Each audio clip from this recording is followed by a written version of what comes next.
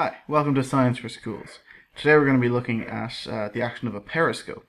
So we have a light source over here, and we have a periscope here. That is, there's a plane mirror at this end, and there's a plane mirror at this end as well. So I'm just going to put this periscope in the way of the light, and hopefully you should be able to see pretty much what the path of the beam is like. Comes in from the light source, hits off this mirror, and I've angled it so that it's going straight up and hits this other mirror. And if I hold up this sheet here at the end, you should be able to see that the light comes out through this second hole at this end. So you can actually take a look for yourself.